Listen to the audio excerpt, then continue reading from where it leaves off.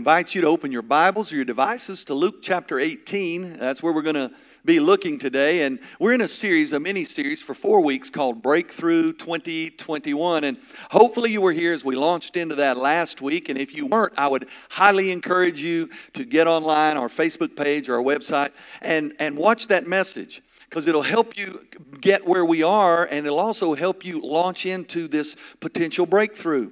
And all of us need a breakthrough. If you need a breakthrough in 2021, say, I do. We all do. And there's seasons in our life where we all just need a breakthrough. And the problem is often that we go about it the wrong way. And by definition, the word breakthrough is this: an instance of achieving a success in a particular sphere or activity. It also means a sudden or dramatic or important discovery or development. And that's what we're talking about. That's what we need with God. This sudden or dramatic moment where things change, where we push through the envelope of where we've been stagnant for so long. And it doesn't, God is willing. The question is, are we willing to receive it? And so we have to learn how to posture ourselves, put ourselves in a position under God where we realize, I can't do this by myself. But God, you're bigger than I am. Just like we just sang, you are a way maker. You make things happen when they should not happen. You make a way when there is no way. And so, God, I want to learn and I want to do what I need to do so I can put myself under what it is, God, that you want to do based on your word and based on the love that you have for me as a child.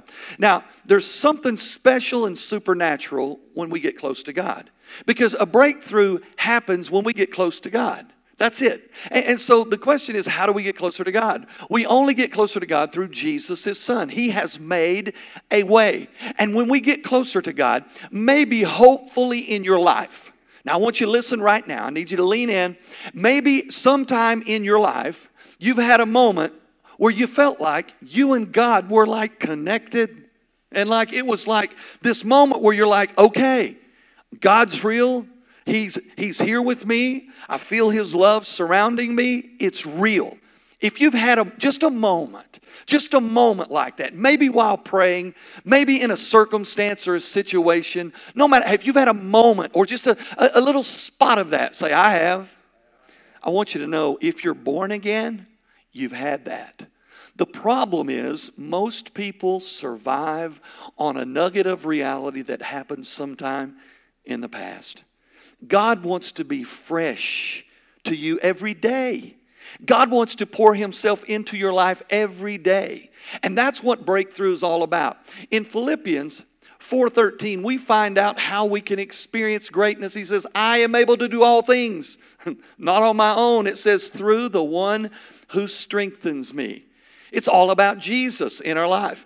In Romans 8:37, it says, no, in all things we have complete, not partial, not temporary, complete victory through Him, through Jesus who loves us. All right?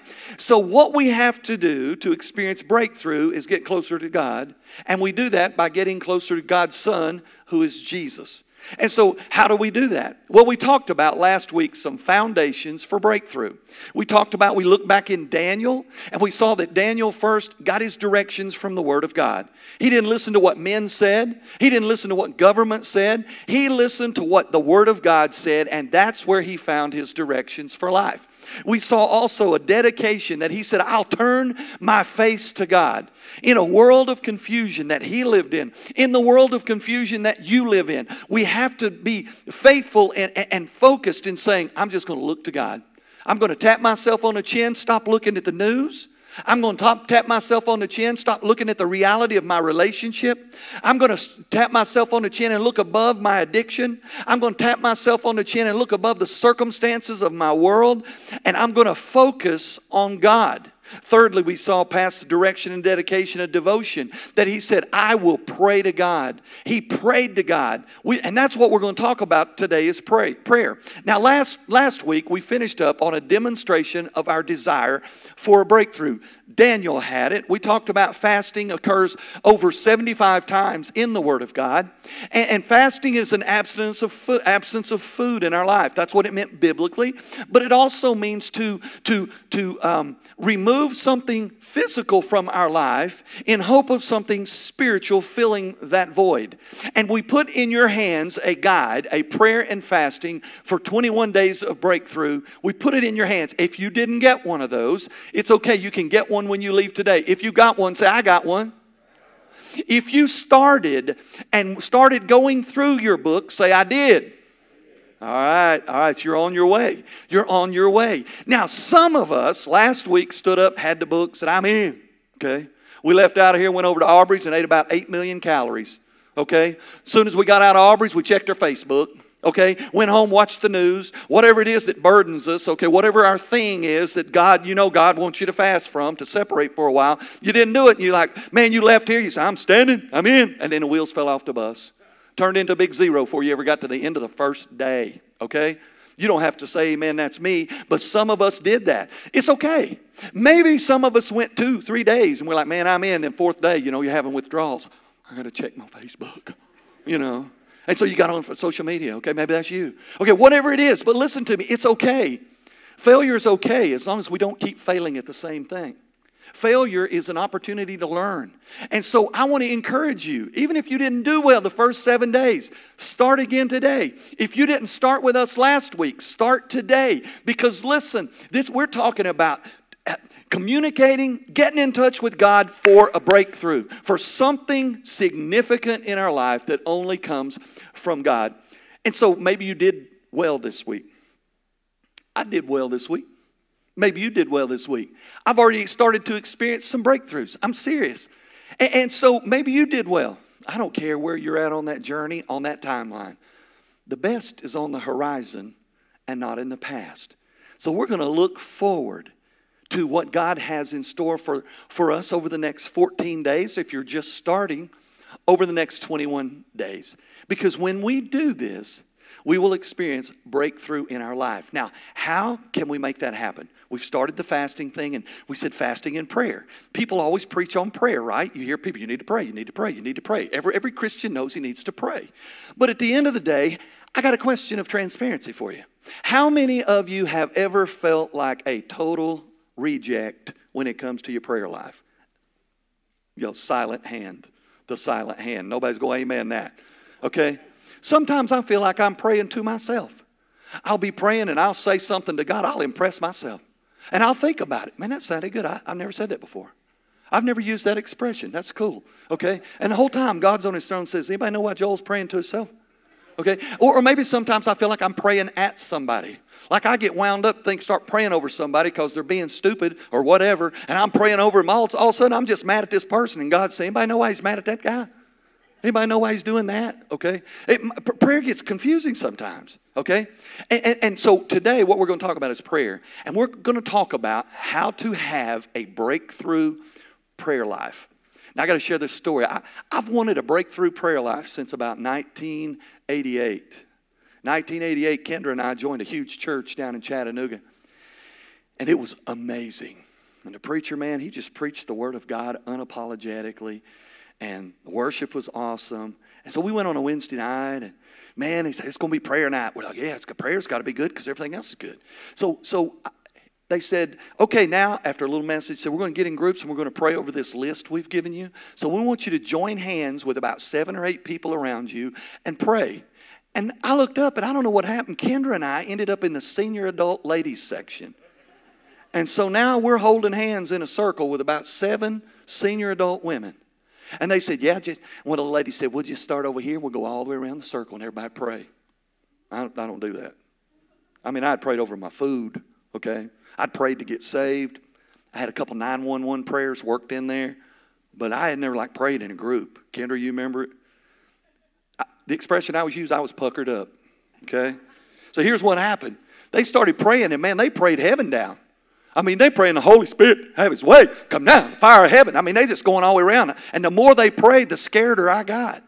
And my time's coming. And they said, if you want to pass, all you have to do is squeeze the hand next to you, and that lets them know they're going to pray. I had one problem. The hand next to me was Kendra. I had to go home with her. I couldn't throw her under the bus. So in that moment, she squeezed my hand. It's my turn. I'm at the crossroads. And I prayed. And God gave me a prayer. Probably a silly little prayer, but it was prayer. And the truth is, that moment was significant. It was the moment that I became somebody I was not before. I became somebody who was willing to say, God, you're bigger than this. You're bigger than this circle of prayer warriors that you stuck me in. Okay? And Kendra prayed, and our journey was launched in that little season right there, wasn't it, Kendra? And it's been amazing. Something happens. But here's the problem. Sometimes, just like that, you find yourself in a space, in a place where you feel like you should pray, and you don't know how to pray. You don't know how to get started. You hear people say you need to spend, okay, if you're spending an hour a day on social media, you need to spend an hour a day in prayer.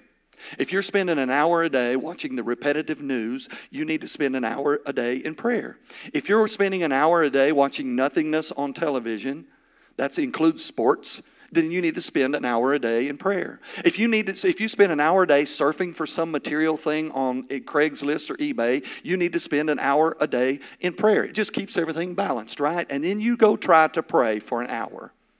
Now, why is it so much easier to do this for an hour?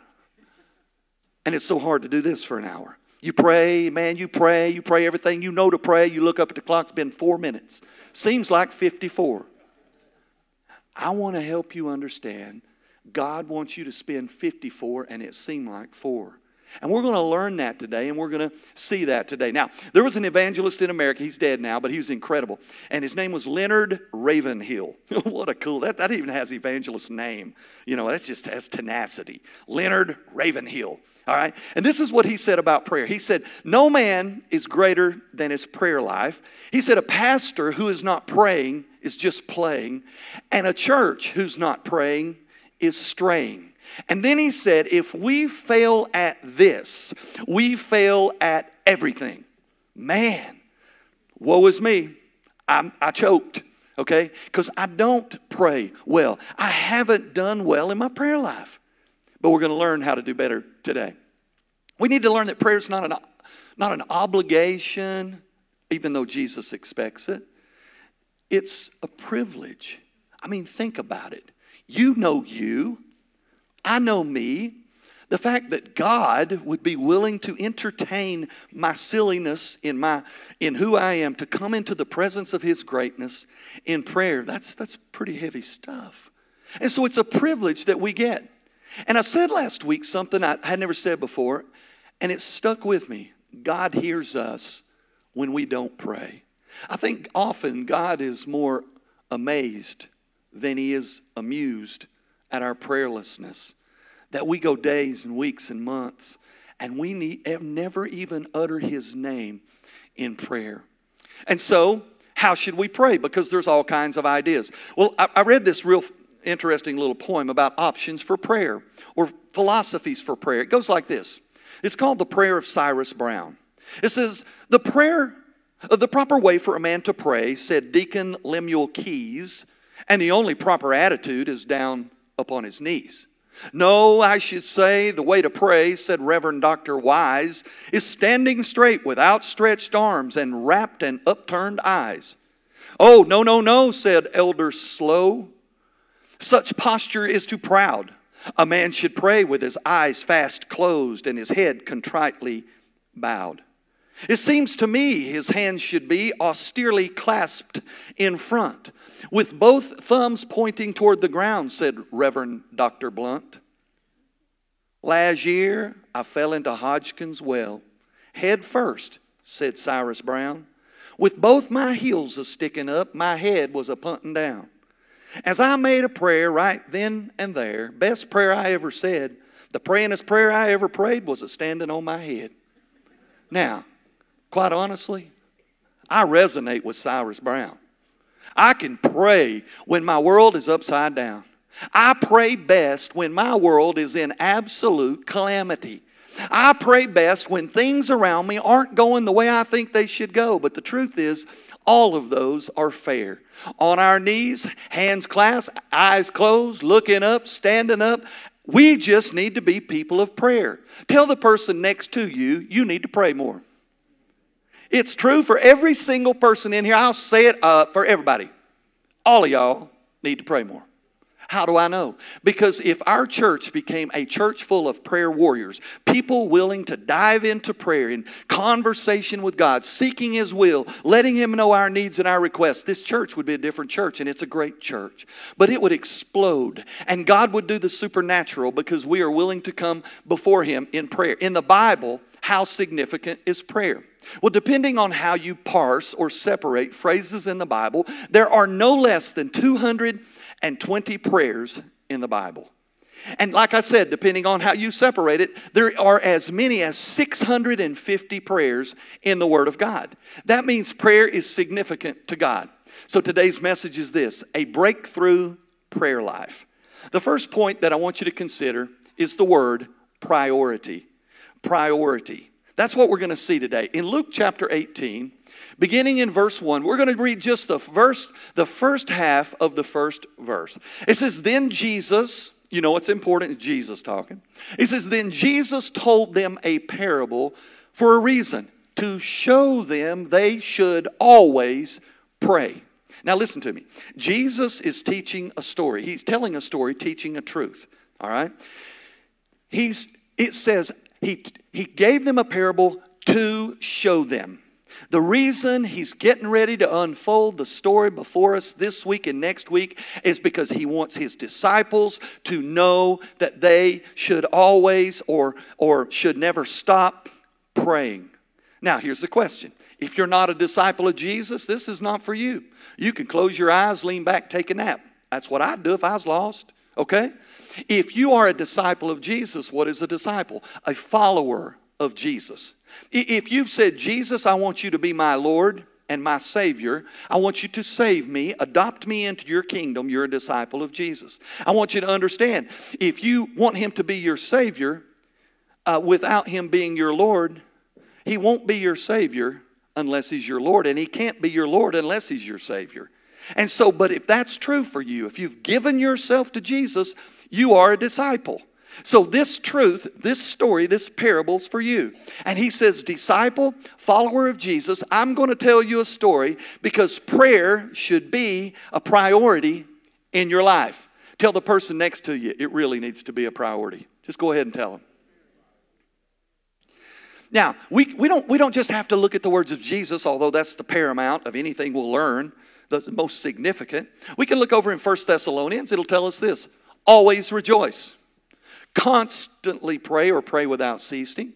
Do not be anxious for anything. Instead, in everything, through prayer and petition with thanksgiving, tell your request to God. We're supposed to be prayers. We also learn in Philippians 4:7, and the peace of God that surpasses all understanding will guard your hearts and minds in Christ Jesus. Now, it should be a priority. It's a priority that comes with fringe benefits. The peace of God will come into our life when we pray. Now, next. Now, the second thing, and we're only going to have 2 points today. You'll like to know this. There's 2 points today. The second point is persistence. That don't mean we're halfway done. That just means we're halfway done with the points. Okay? The second point, which is the one we're going to dive into, is persistence. Now, last week, of the 4 foundations for breakthrough, we kind of emphasized fasting. That fasting was abstaining from food, but it's also abstaining from anything physical, so we could experience something spiritual. We gave you a whole list of things that you could fast from. We talked about how you do it. We talked about how long they needed to be. We talked about all that. Backing up, when it talked about Daniel's devotion, we're going to talk about prayer and our persistence regarding our prayer. Now, let me just go ahead and confess something. I failed in this in parts of my life in the past. Kendra knows it's true. Kendra, sometimes she wants to be the one who tells me what to pray for. In fact, she asked me, she says, won't you pray? And part of me won't say, won't you pray? You know, I pray all the time. I do pray all the time. She knows I pray all the time. She prays all the time too. But there's that moment, like when we get ready to go to bed. Won't you pray? I'm like, spiritual giant. I don't know. I didn't know what it was. Okay, but she said, pray for this. And I've said this before, and it's wrong. I said, I'm not going to pray for that. I've already prayed for that. And if I pray for that again, it's going to demonstrate that I don't have faith in God hearing my last prayer. That prayer's already in the throne room. It's already been delivered. The mail is delivered. We're waiting for an answer. That's wrong. And I didn't get it. That's wrong. Persistence. It means, by definition, to continue even in the face of discouragement, even in the face of pushback. Okay? It means to obstinately move forward in our prayer life. Now watch what it says in this story that Jesus is telling about persistence. The second half, verse 1 again, it says, "Then Jesus told them a parable, show them they should always pray and not lose heart." Persistence. Then he goes on to verse 2. He said, "In a certain city there was a judge who neither feared God nor respected people. And there was also a widow in that city who kept coming to him." Who kept coming to him. Widow kept coming to the judge. Widow kept coming to the judge and saying, "Give me justice against my adversary." Persistence. Okay, now it's odd. When you read this text, you see some unusual things. You see a lot of namelessness. It says there was a certain city, a city with no name. And there was a judge, but a judge with no name. And there was a widow, and a widow with no name. But there's a request that is spoken. Not a general request. The request is, "Give me justice against my adversary." Now, why all the namelessness? Why did Jesus leave this story for his disciples 2,000 years ago and for you in 2021 without names? You ready?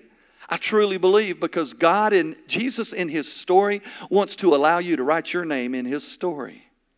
The story would read like this. There was a certain city and its name was Knoxville. There was a certain city and its name was Powell. There was a certain city and it was called Oak Ridge. There was a certain city and it was called Norris. There was a certain city and it was called Clinton. There was a certain city and it was called your city. And then it goes on and it says, and there was a judge. There's a judge with no name. As a disciple, you have a judge and he has a name. Your judge is Jesus. So there's a certain city for me called Knoxville. And there's a judge whose name is Jesus. And there's a widow or somebody who is in need, who has a request. That's Joel. That's the pastor at the church at Sturkey Hills. And there's a request. "Give me justice against my adversary." You know what this is saying? It's saying every single one of us is in this story.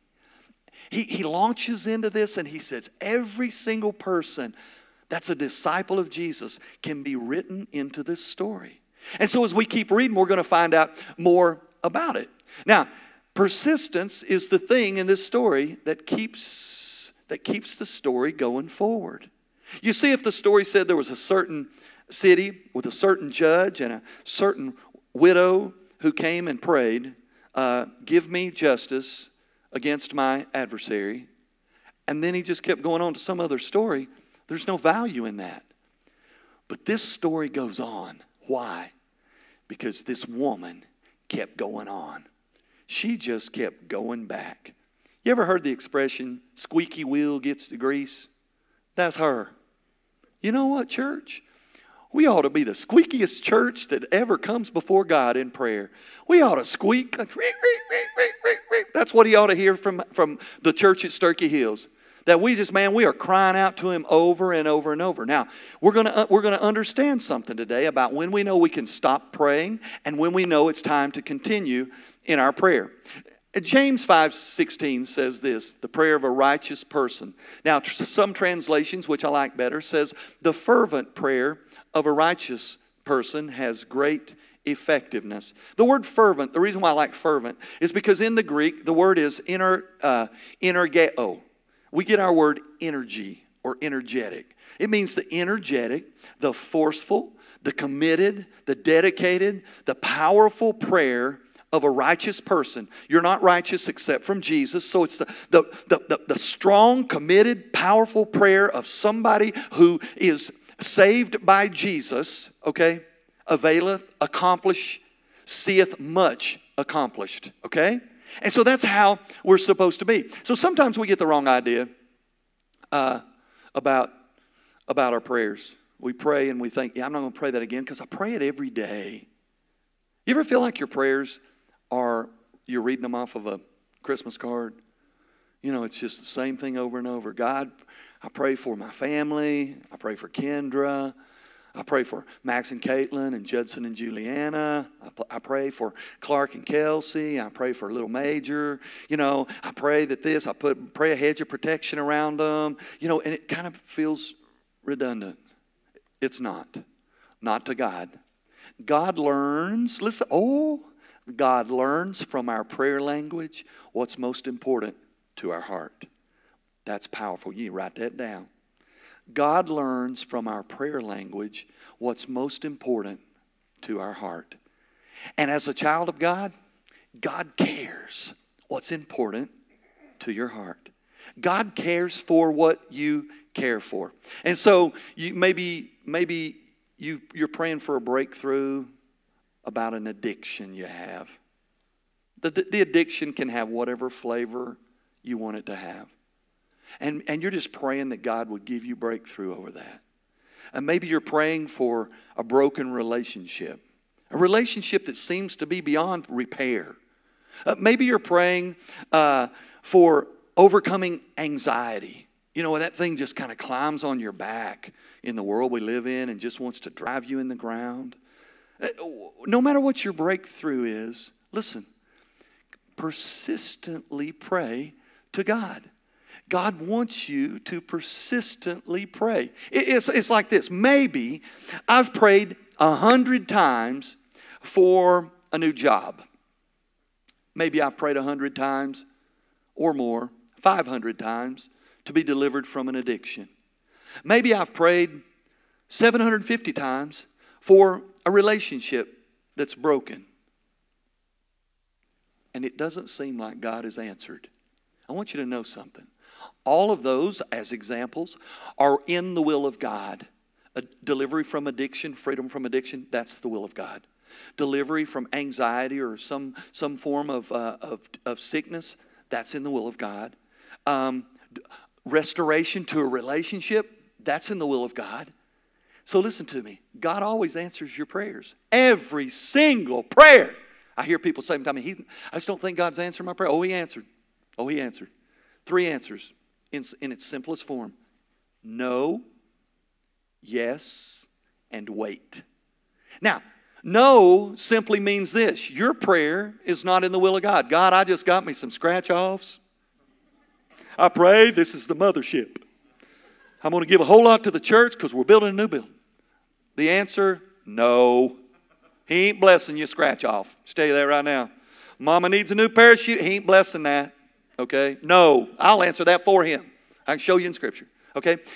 But the others, when your prayer is in the will of God, He's not going to say no if your prayer is in the will of God. He wants to say yes if it's in the will of God. But what about the wait? The wait is that season between the prayer and the fruition that it just doesn't happen.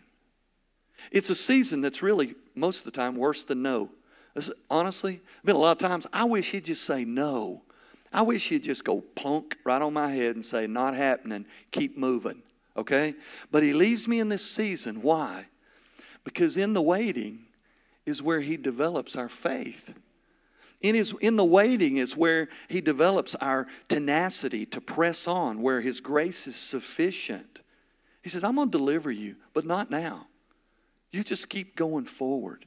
In the waiting is where God develops us.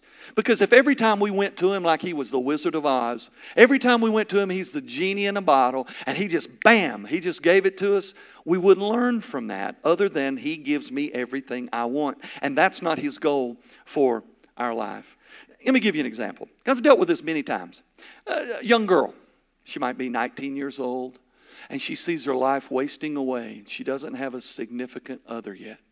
And some of her friends, her older sister, cousins, all got married. She doesn't even have a guy, so she's anxious. So she starts seeing this guy.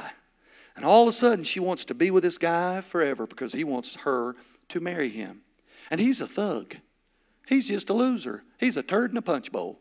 I mean, he is just he brings everything bad into everything good. You know what I'm saying? He brings nothing good to the table. He's lost as Adam's rooster. He don't know Jesus. And yet this girl, she loves him so much that now she tells you, I've prayed about it. I've prayed about it, and God told me it's okay that I'm supposed to marry him because he wants to use me to help him get to God. And then they ask me, oh, really? I don't know who you've been praying to. I don't know who you've been listening to. But the answer to that equation is no. He will answer that prayer, and the answer will be no. So here's the question. How do we align our prayers with the will of God? How do we know with certainty that our prayer is in alignment with the will of God? You ready? From the Word of God. Okay, let's apply Scripture to that particular scenario. Over in 2 Corinthians 6:14, you could read this to the young lady. Do not become partners with those who do not believe. You could stop right there. But in case they accuse you of taking it out of context, it says, for what partnership is there between righteousness and lawlessness? Or what fellowship does light have with darkness? Scripture is the way we know the will of God. Are you ready? The will of God is found in the Word of God. Say that with me. We get the will of God from the Word of God. Say that. That's where we get it. So listen, it's why it's so important. Listen, I want to encourage you, man. Listen, you get this book and you begin to read it. And every time you see something in there that's a promise from God, a commitment from Him to you, you just highlight it, fold the page down, write it down in your journal, whatever you need to do. And when you pray, you start praying the yeses of God. You just start praying, God, just like you said. Just like you said over here. When you pray like that, God's listening. Why? Because He cannot go back against His Word. Number two, He knows now you digging in His Word. Now He will reward you just for getting in His Word and holding God accountable, not that you need to His Word. You pray the will of God when you pray the Word of God. It's why it's important that you know God's Word. So persistence is the word we're looking for. And prayer is not the way to get God to do what you want Him to do. That's not what prayer is. Prayer is the way, the tool that we tap into what God already wants to do. That's what prayer is. God, listen, God is your Father. He's your Heavenly Father. He wants to spend, He's made provision for you, and He will spend, listen, eternity with you. He wants what's best for you. He wants good things in your life. His yeses are so far greater than the no's, because the yeses are His stuff, knowing the beginning to the end. His good stuff. And the no's stand against what we only see partial truth about. And so praying is the way we tap into what God already wants to do in our life. Now, I want you to understand something here about the will of God. There's the unconditional will of God. The unconditional will of God are the things that happen regardless of circumstance, regardless of anything, regardless of you, regardless of me, regardless of us. It does not matter what happens on this planet. God has an unconditional will. It is going to happen beyond any condition. No matter what the conditions, His will happen. Okay? In other words, when God's unconditional will was to create earth and all of the universe, He didn't have to wait for conditions to be right. He didn't have to wait for anything. He took absolute nothingness and whispered into it and created absolute everythingness. Conditions around it, the fact that there was nothing existing did not matter for His unconditional will to come to fruition. Okay? Now there's a second side of that, which is His conditional will. His conditional will is that He has a will for things to happen, but it's conditioned on things around it. And one of those, He has a will for your life, and it's conditioned on your life. Let me give you an example. In 2 Peter 3, it says that God is patient and willing that none should perish, but that all should have eternal life. That's His unconditional will. That He's patient and that He doesn't want anybody to go to hell and He wants everybody to be saved. Okay, it's unconditional. So then why are not everybody saved? Does that mean everybody's going to heaven? It does not. Because wider is the way to destruction than the one that leads to righteousness. Scripture says that. Here's what we know. Romans 10, 9 and 10. It says, if you will confess with your mouth Jesus is Lord and believe in your heart that God has raised Him from the dead, you will be saved. Now that's cool, isn't it? We have the unconditional will that all be saved. And we have the conditional will in particular to me. And the condition is that I confess with my mouth and believe in my heart and place myself in there into what He's done. That's how it is. So here's what we do. God's going to do what He's going to do because He has an unconditional will. But I want you to know the reason we pray is because our prayers influence the will of God conditioned on our faithfulness and our persistence in coming to Him with our prayer request. Our goal in prayer is to get God to reach from heaven and do something here. That's our goal in prayer. I don't know if you pray for any other reason, but if you do, it's the wrong reason. Your goal in prayer should be that the God of heaven would reach from heaven and touch and do something here on earth in our circle where we are. And so when we demonstrate a willingness to align ourselves with the will of God through persistence in prayer, we will experience a breakthrough in our prayer life. Now, how many of you have ever heard somebody say, you need to pray more? Boy, if you'll pray, you line yourself in it, and then you walk out the doors and you say, boy, that's good. I don't know where to go from here. You know, it's like you're 16 years old, you've never driven a car in your life, and said, look here, what we got you for birthday, a set of keys for your car. Car's out in the driveway. Go get it. Bang! That's what's going to happen right there. Okay? They don't know how to drive. And often people tell you to do something, you don't know how to do it. I want to help you today. We're going to learn a tool that'll help you pray. Okay? It's a cool tool. And it's helped me, and it'll help you. I've done this. I've gotten in my prayer closet, gotten alone. Maybe I'm driving down the road. Maybe I'm sitting in my car. Maybe I'm at the house sitting in my chair. Maybe I'm laying on the couch. Might be laying in the bed. My prayer closet is wherever God has me in the moment when He says, hey, don't we need to pray here? Okay, He convicts my heart. We pray. I pray. Now, here's the thing. I've started praying thinking, I'm going to pray like those old ladies that I was in the circle with. Okay, and I pray, and then I run out of stuff. I think, whew, boy, that's a good season of prayer. 7 minutes. Okay, God's glad that I gave Him 7 minutes, but I left a whole lot on the table. His conditional will, there's still a whole lot of that hadn't been tapped into because I did not pray with persistence. So what is this tool? Everybody do like this. Okay. These are praying hands. I don't know if you knew that or not. I remember growing up, we had a marble or some kind of ceramic, I don't know what it was made out of, praying hands. Anybody have praying hands at your house when you was growing up? I was the only one. Oh, me and Keith. Okay, right there. Bob. Me, Keith, and Bob. 3 of us had praying hands. Okay, we had praying hands. Okay, just to remind us we need to pray. That's what it's for. So, just like the little poem, it doesn't mean you have to do like this every time you pray. And, you're driving down the road, you need to pray. That's not a good plan. Okay? But this will help you as a tool. Because it is okay to pray like this. We're going to start with our left hand. Our left hand is our who's that we're going to pray, supposed to pray for. Our right hand is our what's that we're supposed to pray for. Okay? Now, first of all, on the left hand, we're going to start with our thumb because when we're praying with praying hands, man, our thumb is closest to our heart. So we're supposed to pray first for our thumb closest to me, family and friends. So we start out with our prayer. We're praying for our family by name. Okay? God, I lift up my family. God, I lift up my friends. Which friends? Which family? What? What is it about your family, your friends that you're praying for? Then we go on. Index finger. This is the one that points up. Our pointer finger reminds us to pray for people who lead, people who point people in the right direction, preachers, teachers, first responders like police officers and firemen. We're going to pray for people who point people in the right direction. Thirdly, we're going to pray middle finger. This ain't for the people you don't like. Let me just go ahead and clear that up.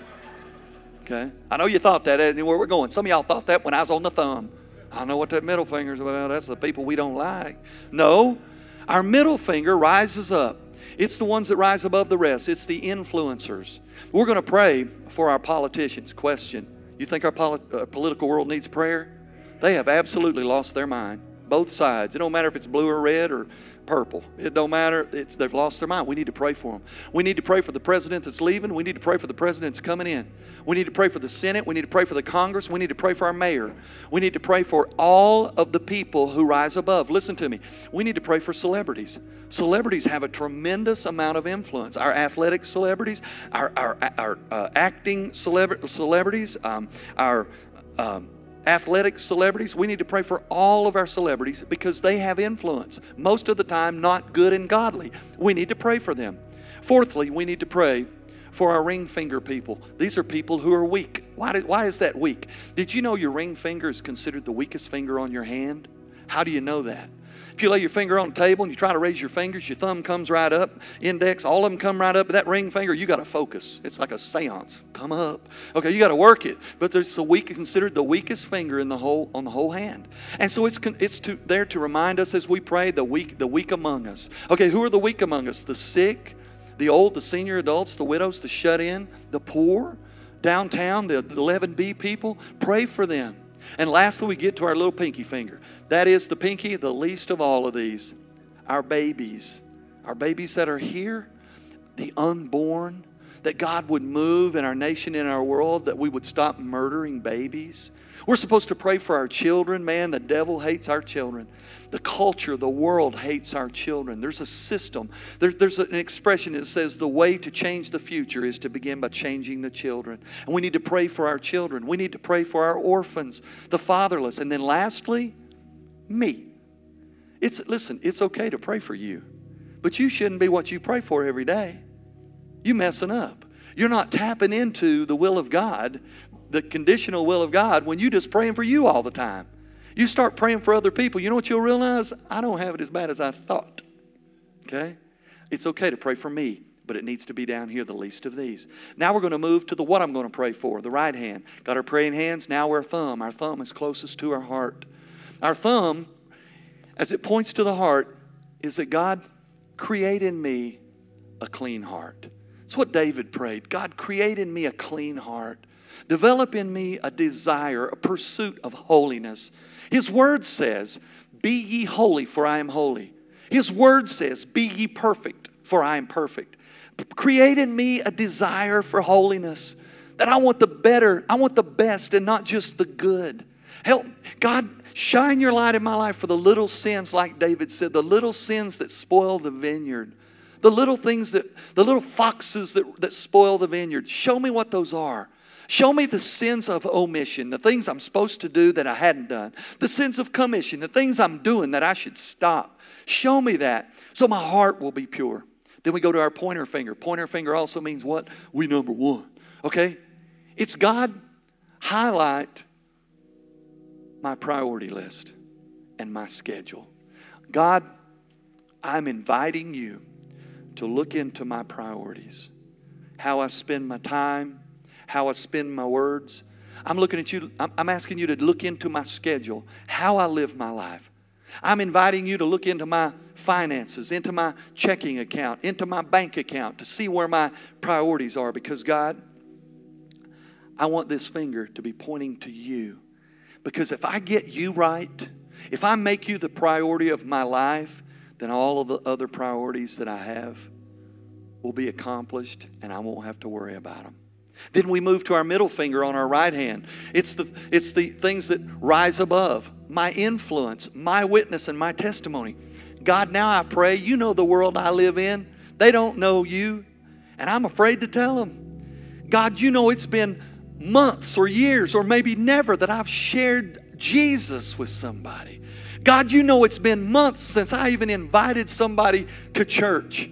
God, you know from my testimony and my witness and my lack of diligence, I don't really care for those around me. So God, I want you to ignite and empower my influence, my witness, and my testimony. That lives will change simply because I'm praying for them and I'm giving my testimony to you. And then we move to the weak finger, our ring, which also means a ring of commitment. It's relationships, marriage, family, church, and work. Now you say, wait a minute, Brother Joel. Over on the left hand, you already prayed for your family. Listen to me.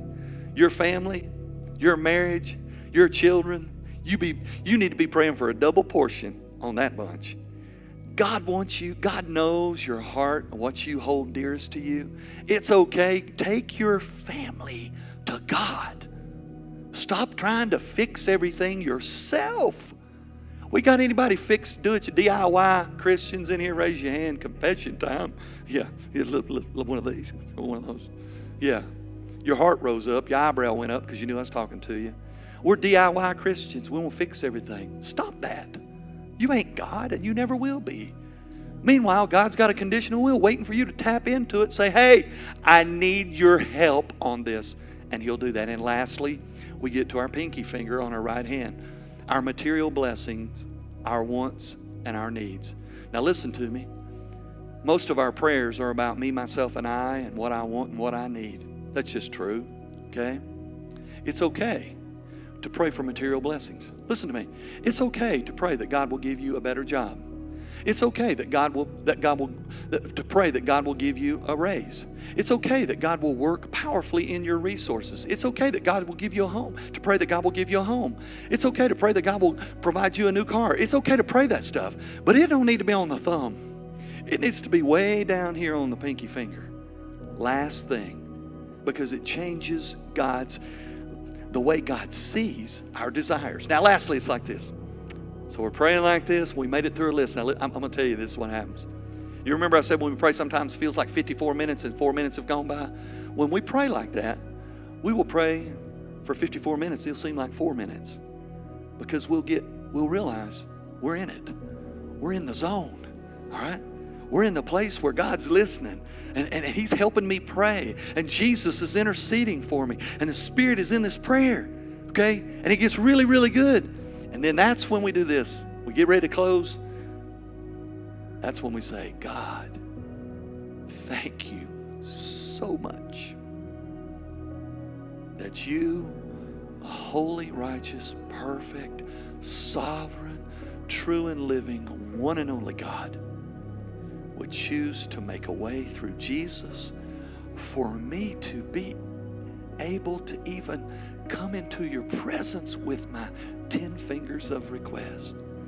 And so I thank you, I worship you, and I look forward with great anticipation and expectation the answers to my prayer and the opportunity to do this again real soon.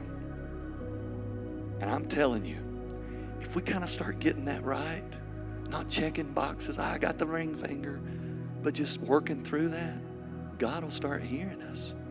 And our lives will start experiencing a breakthrough in our prayer life. Now, one last thing and we'll close. How can you kind of track and monitor and not miss an opportunity to celebrate answered prayer? Twofold. Write them down specifically.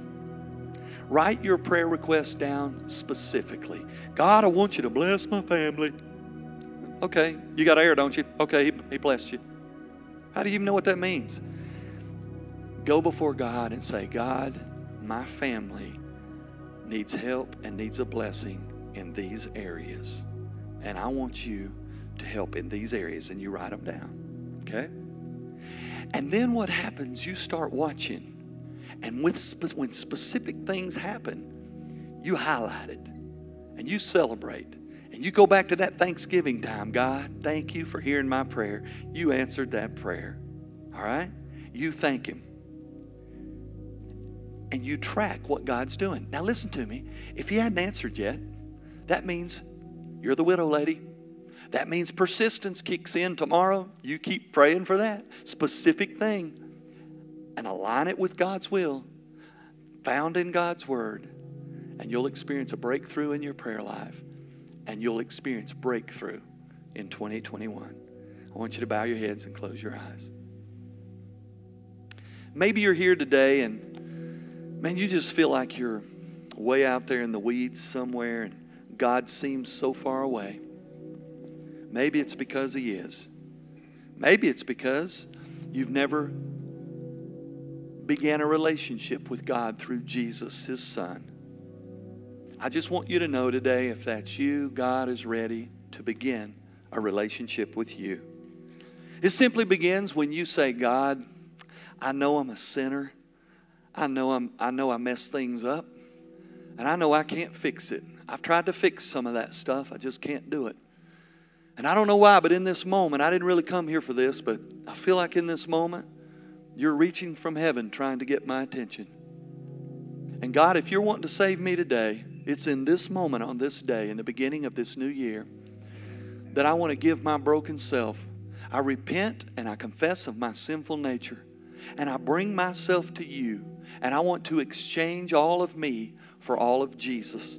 I want Jesus to come into my life, to wash me clean, to fill me with the Spirit, and to make me new from the inside out.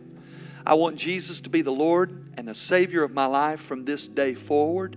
I know I can't do that on my own or in the flesh, so I ask for your help, for your helper, who is the Holy Spirit, to indwell my life. Thank you for hearing my prayer. And maybe your distance from God is not because you're lost. It may just be that you're backslidden. You've just walked away from God and forgot about Him. But in this day, it's a day that we say, God, help me. I'm so sorry that I've wasted your gift. I'm so sorry that I walked away from you. Of all things, I want to come back to you. Forgive my sin. Restore me. Help me live for you starting right now. And for the rest of us, simply pray, God, help me experience a breakthrough prayer life. I commit myself to this word, persistence, these two words, persistence and priority from this day moving forward. God, we thank you for allowing us to be in your presence today. I thank you so much for this little message found in Luke 18, the little story from Jesus that's so full of truth. God, help each one of us move closer to you so that you could do more through us. Thank you for everything, most of all for Jesus. And it's in His name we pray.